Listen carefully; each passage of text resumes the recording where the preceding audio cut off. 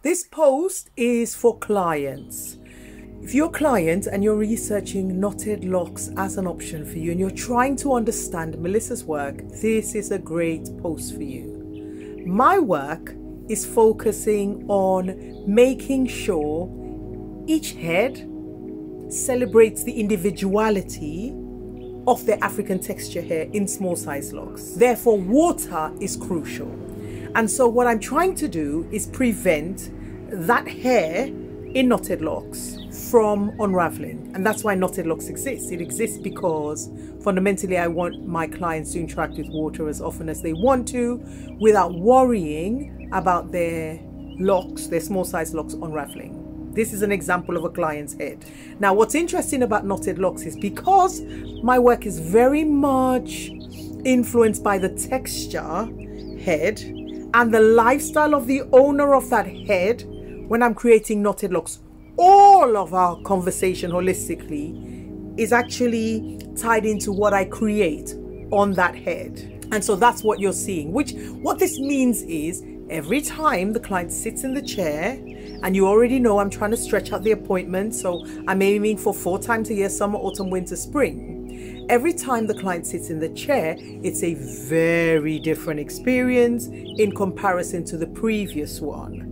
And that's simply because I work in a really adaptable way. I'm responding to what the strands need, what the hair, the information I'm getting, what the hair tells me it needs.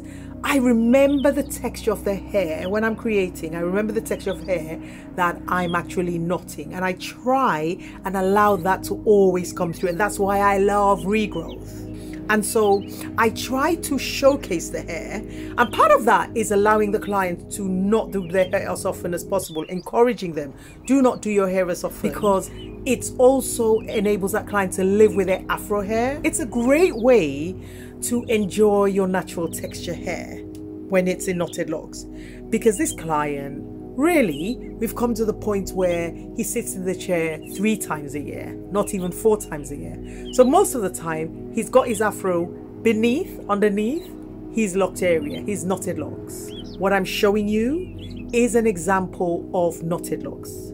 And every single head is different. So don't look at this head and take it literally and assume that's how yours would look. It won't. It will look very different from this head. But hopefully, as you see close up of my work, you will begin to understand that for me, African hair is a canvas. It's a canvas that allows me to express my feelings, to translate how I feel about African hair. It's my canvas.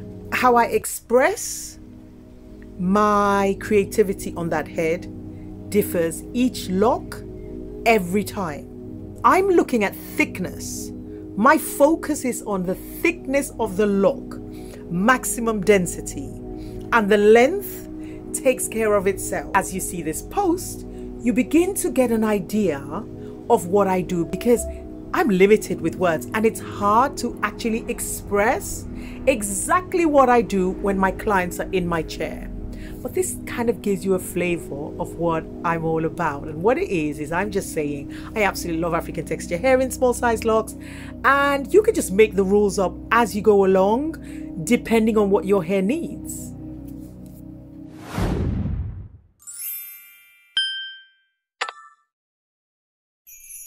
Choose knotted locks. Choose knotted locks.